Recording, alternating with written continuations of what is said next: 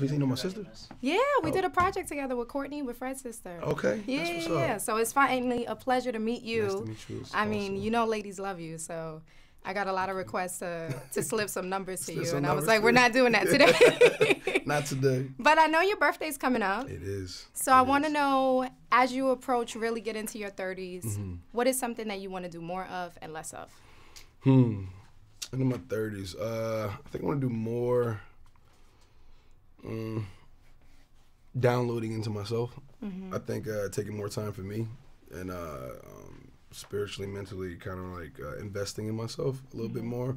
When you're on this run, you know, project to project, you know, press tours, constantly hustling, grinding to try to get to where you want to get to, you sometimes forget to stop and kind of like reset and download into yourself, because that's the most important thing.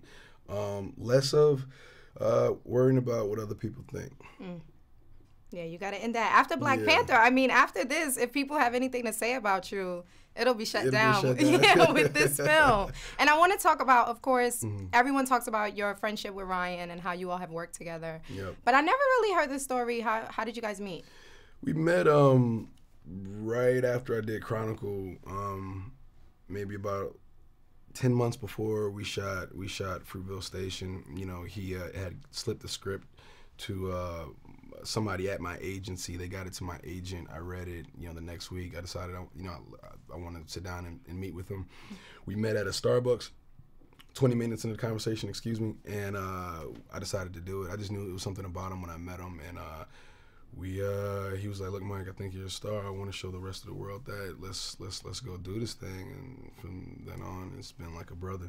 It's dope. What I love about Ryan is he really has this ability to humanize not only the superhero here in Black Panther, but also the villain. Like, you really feel for your character.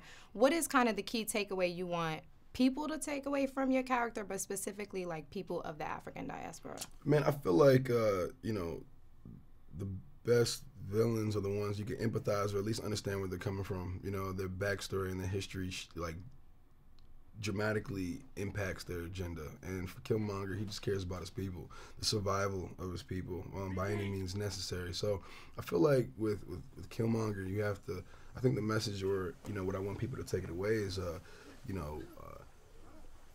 sometimes when you leave somebody no option, there's you never know what somebody's capable of, and you have to treat everybody with the same respect and care. And also, your upbringing, your environment, it all plays a part in how you progress throughout life. And if you're, it's a very multi-layered thing because he's very complex. So I'm trying to see what's the best thing to kind of take away from Killmonger that could be misunderstood. Well, he's victim of his circumstance. He very much so is victim of his circumstance, but I want people to take away is just you gotta respect people's past to know where they're coming from, and and it can give you a clear idea of where they're going.